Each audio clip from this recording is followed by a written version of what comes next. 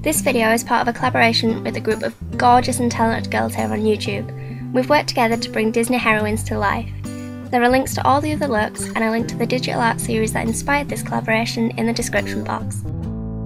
Snow White has beautiful pale skin, so to start with I'm going to apply Estée Lauder Double Wear foundation in the shade Bone. This foundation has lovely heavy coverage, so it will help to achieve Snow White's flawless complexion. Cover up any dark circles or blemishes with a concealer, and then dust over with a powder to set everything in place.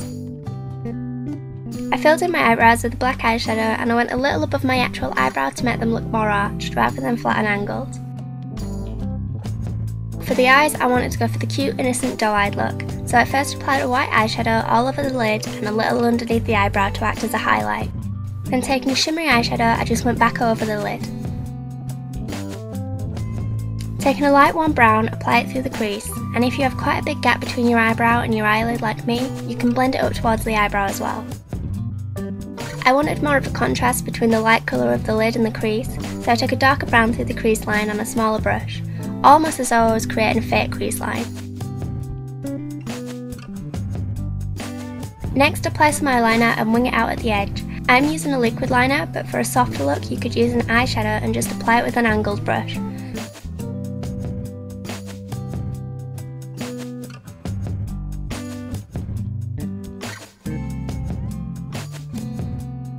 I chose to apply these eyelashes because even though they're quite long, they still somehow manage to look nice and natural.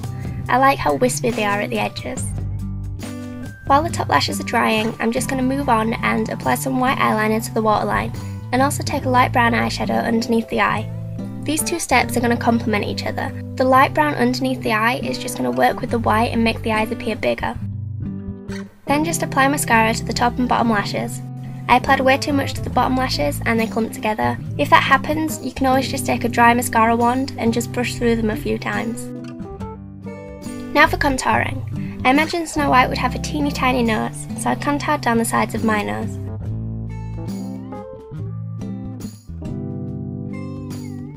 I applied a little underneath my bottom lip as well to make them look fuller. Then I took the powder up onto the forehead, and then I went underneath my jawbone as well.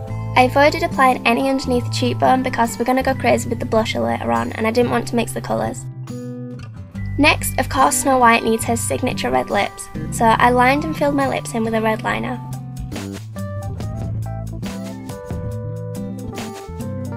I was going to apply MAC red over the top as well, but I actually really liked this shade of red, so I decided to just leave it. Because the liner left quite a matte finish, it felt like my lips were going to dry out quite fast, so I dabbed over the top of them with a lip balm. Now you can go mental with the blusher. She has lovely big rosy cheeks. If you're wanting this to be a wearable look, you might want to tone this step down a little bit. I added a highlight on my cheekbones and then that's it for the makeup. For the hair, I use a curling tong mainly to add body and bounce rather than curl. On top, take a section of hair at the front, about the width of the curling tong, clamp the hair, and then ease the hair around the barrel by loosening the clip and rotating the curler.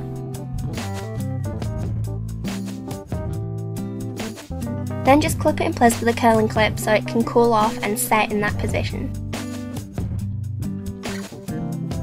So on the top you want 3 going backwards like this.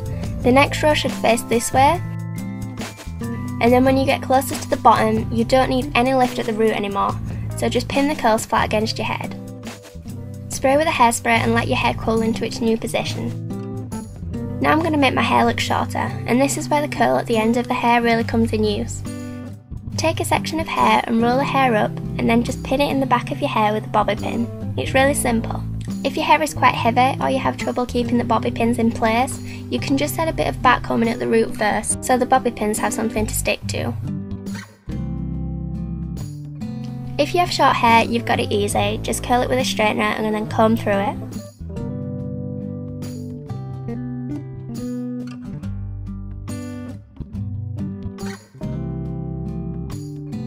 Add a cute little bow and then we're done.